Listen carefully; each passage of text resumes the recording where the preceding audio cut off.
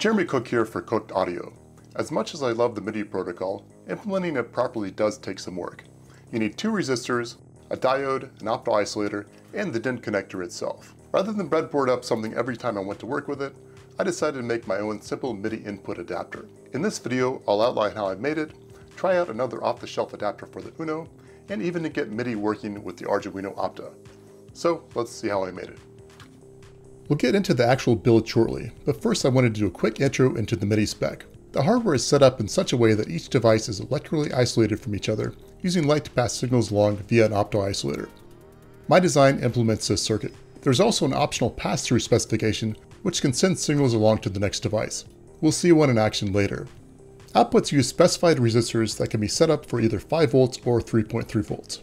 The spec is just 6 pages long, which is refreshingly digestible. I'll put a link to where you can find it in the description. With the MIDI spec in mind, I designed my PCB in KiCad, first making the proper connections in the schematic editor, then laying them out in the PCB editor. Since my recent designs have involved mostly surface mount devices, using through-hole components in this board feels like a bit of a step back. On the other hand, this should allow for easy component swaps when needed.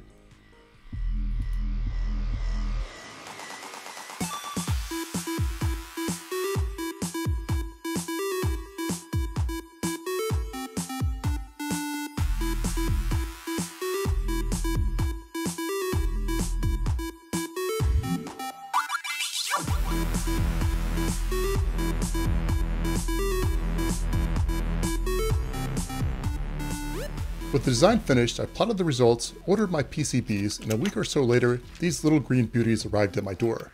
Since this is the Cooked Audio YouTube channel, I should note that the desiccant pack that arrived with it is not salt or another condiment. While the design ultimately worked, the resistor that I used here was physically way too large. However, since I'm using through-hole technology and it was the correct 220 ohm resistance value, this wasn't a problem, though I did have to swap out the other one for a 330 ohm resistor. I also installed the PC917 opto isolator backwards, which was an issue.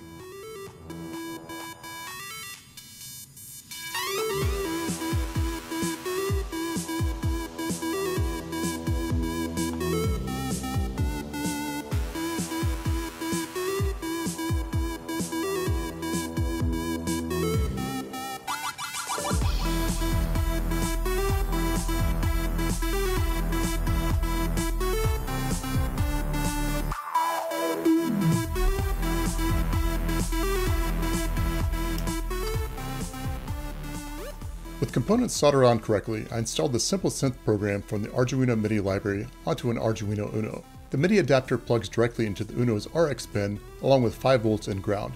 This needs to be connected after programming as it will interfere with other serial communications. A small speaker was connected to pin 10 and ground, and the MIDI input was connected to my 1-inch MIDI controller, which I believe to be the world's smallest such device. With connections made, the Arduino Uno synth belted out tunes via the controller's 4 button inputs.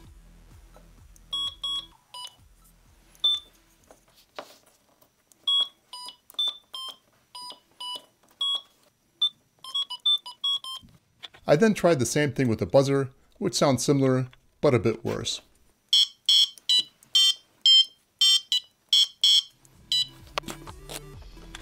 For my second MIDI dish, I decided to use an off-the-shelf MIDI adapter. The good thing is that it includes a MIDI input, MIDI output, and even a pass-through port as mentioned in the spec. The bad thing about this adapter is that I couldn't find any documentation on its pinout, so I had to ring everything out with a multimeter. I'd argue that my adapter is more versatile as it's not Uno form factor specific, and of course it's more compact, but there are certainly projects where either would work well.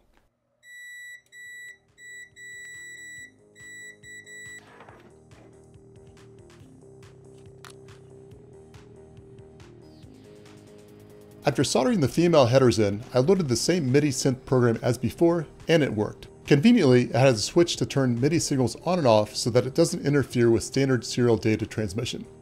You just have to ensure that it's in the right position for either task.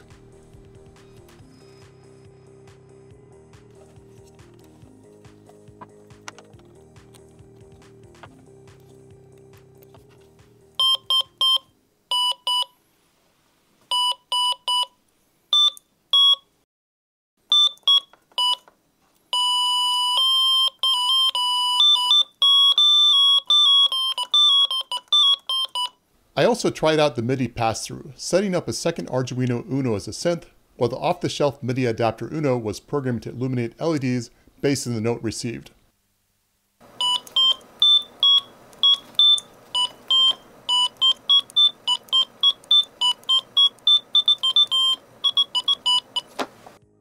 MIDI use with an Arduino Uno is interesting, but it's been done before. The reason I started down this road to begin with is that I wanted to use a MIDI input with the Arduino Opta per a suggestion on a previous musical project. My original thought was to use a digital input pin with the appropriate resistors for the Opta isolator. However, it seems that software serial is not available on these devices. What I found out, however, is that behind the aux tab are connections for serial input and output, as well as 3.3 volts, 5 volts ground, and even I2C. All I had to do was obtain the appropriate board edge connector and cook up yet another adapter. So it was off to play my favorite video game, KiCad.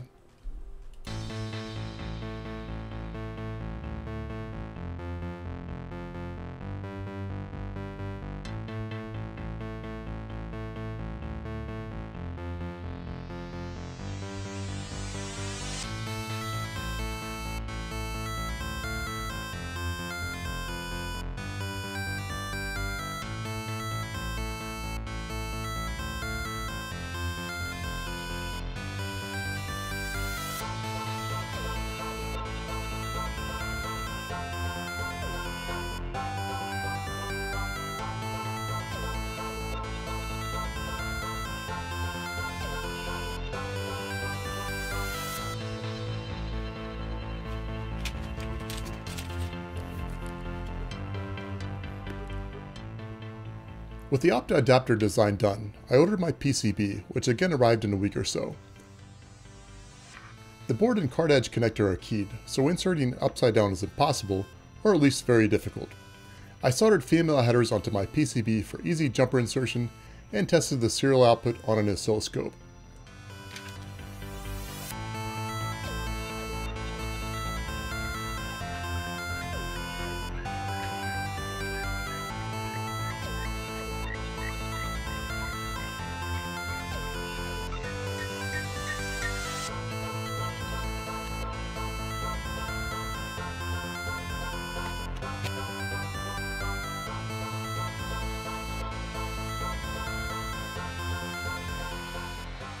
As a significant bonus, the adapter also allows access to the Opta's I2C pins, which I tested via a generic SSD1306 LED display.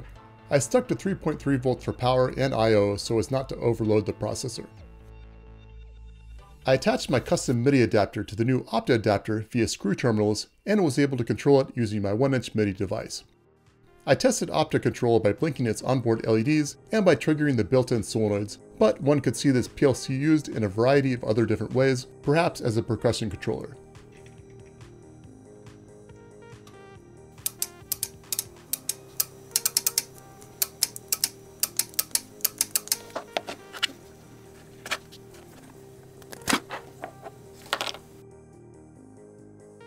We've seen here that there are a variety of ways to control an Arduino with the MIDI protocol. The circuit is simple enough to lay out on a breadboard, but if you have a custom adapter, that's even better. This project is partially background for a robotic drum machine that I'm working on that I'm really excited about. So I hope you'll subscribe and check back to see what comes next. Thanks so much for watching. This is Jeremy Cook for Cooked Audio, signing off.